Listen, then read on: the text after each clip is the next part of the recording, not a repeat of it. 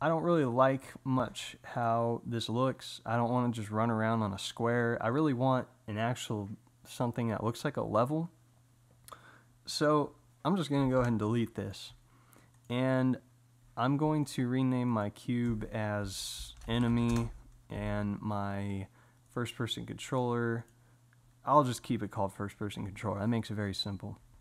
Now, these guys aren't doing too much. I'm just going to leave them here for now. What I'm going to do is create terrain. Now, terrain is a physical plane that you can model and morph, extrude, bevel, and do all sorts of things to make it look like land that you can move on. To create a terrain, you go up to terrain and hit create terrain. And it creates this giant, ugly looking block that is gigantic.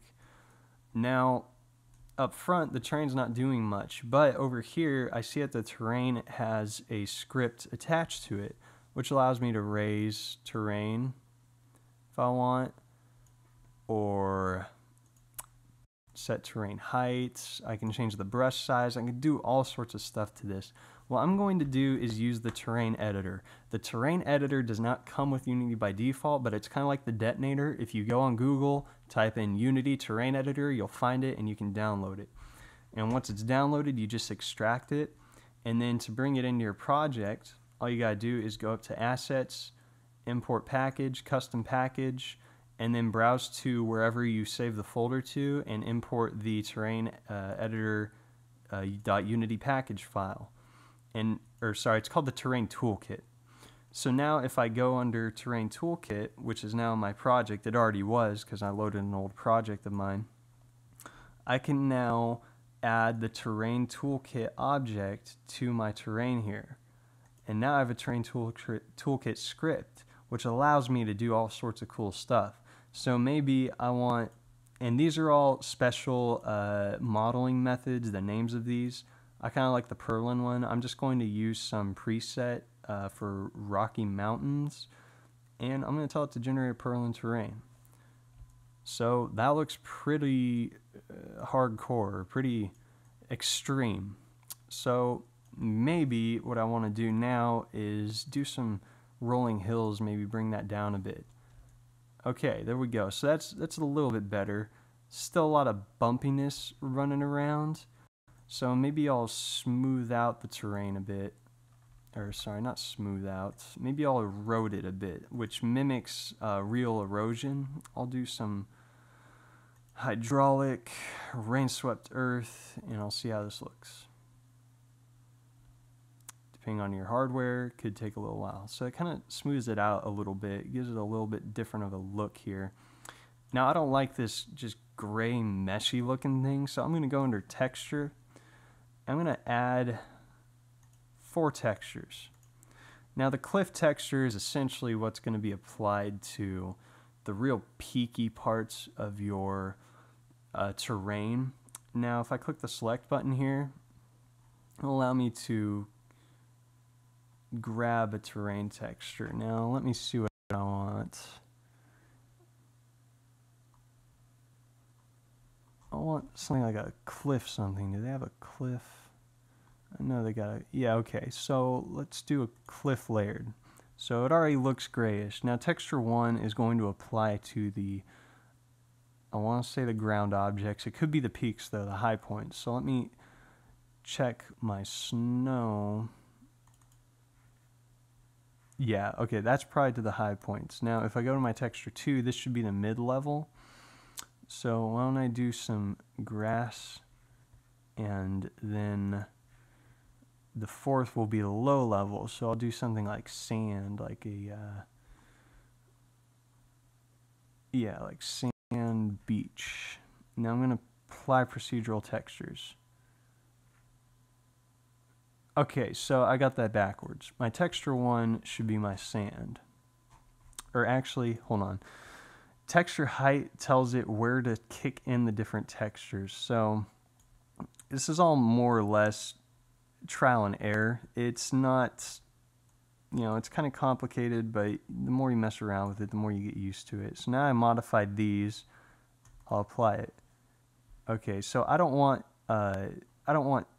snow on the ground, I want it to be on my peaks. So I got that mixed up here. So texture 1 is going to be my ground. So let me go down to my sand, choose my beach. Texture 3 is going to be my snow. So let me reapply that texture. And now my sand is more on the bottom areas here. And my snow is on the top caps here. Now these aren't going up too high. So maybe I want my snow to kick in a little bit more. So let me pull that up. Or sorry, that was texture 1. My snow is texture 3. So I want more snow. Okay, that's a little bit better. You know, still I want some more. Okay, now I want my grass to, I kind of want to cut down my grass a little bit. So I'm probably going to bring up my sand some more, and there we go. So that's kind of cutting my grass up. So, you know, we have a very basic level to look at here. Now, let me grab my first person controller. He's way down here. Way down here. I mean, they're tiny in comparison to this monster of a terrain. And I'm just going to move him, zoom out here. I'm going to move him to like one of these peaks. Almost there. Bring him lower. Front of my character. And now he's right there. So now I can start hitting this guy all around the world. Now it makes it kind of hard for me to keep up with them. So my game's a little flawed, but you get the idea of terrains. I can create all these levels, and this isn't exactly a foolproof level. I mean, this is pretty ridiculous, but you can really start messing around with the terrain a lot because you can click on it and we can see it, and then we can say, okay, maybe I've already generated a good starting point for my terrain using the toolkit. Well, now I can start going in and really smoothing areas out. I can come in here and I can click on my raise lower, and if I choose a huge brush, and if I hold shift and click, I can start caving all these things out. I could start creating little valleys to walk in, or little encampments and areas or places where enemies might pop out and try and kill you or something as a character. So I could start doing all sorts of stuff to this terrain. I can smooth out the heights, you know, and I can also paint on textures. So maybe I want more snow here. Well, I can just start adding patches of snow. But maybe that's too much. Maybe I'll put the opacity way down so I can do slight strokes and get a small effect over time. So it feels a bit more like you're painting, like an artist or something. So you can start painting all sorts of textures and doing all sorts of things like that. That's what's so fun about terrain, and this is really enjoyable for level design. Once you get the mechanics of your game down, you'll probably be doing a lot of this to create really good levels that are enjoyable and that really immerse you in the game. And that's a whole nother kind of art that goes with game development. You really got to have a good feel and a good eye for that.